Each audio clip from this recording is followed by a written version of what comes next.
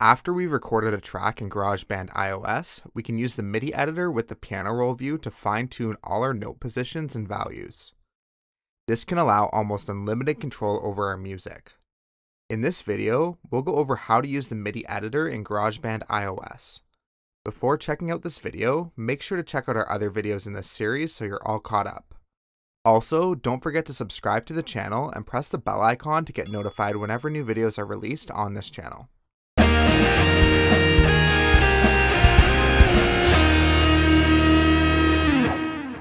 To get started with the MIDI editor in GarageBand iOS, we need to make sure our track is recorded first.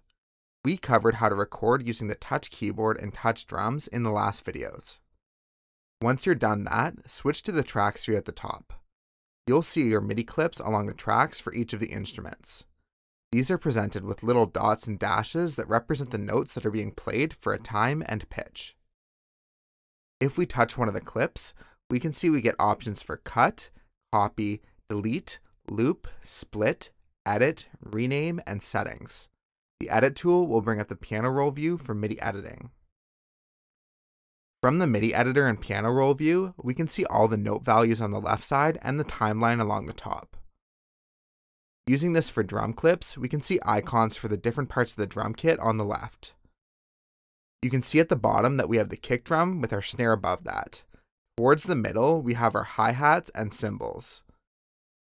Each of the notes that we hit when playing the touch drums is represented by a rectangle on the screen at a certain position and length.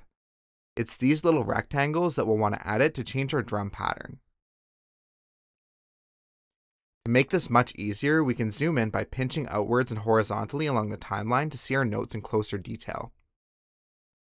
By touching and dragging, we can drag one of the notes to a different note value, which will change the pitch of the note if it's a keyboard, or the type of drum that's being played if it's a drum.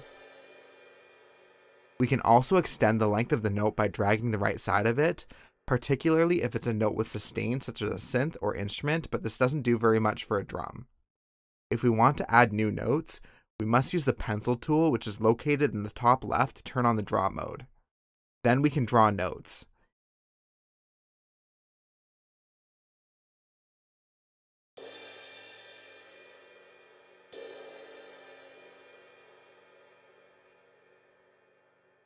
If we press a note without moving it, we can cut, copy, delete, or change the velocity of each of the individual MIDI events. Changing the velocity is done with a scroll bar. Unfortunately, the velocity is very tedious to change for a lot of notes, and it all must be done individually. Thanks for checking out this video on using the MIDI editor and piano roll in GarageBand iOS. If this video helped you out, don't forget to subscribe to the channel and press the bell icon to be notified whenever new videos are released. You can also check the video description for links to social media accounts to stay up to date on all our new content.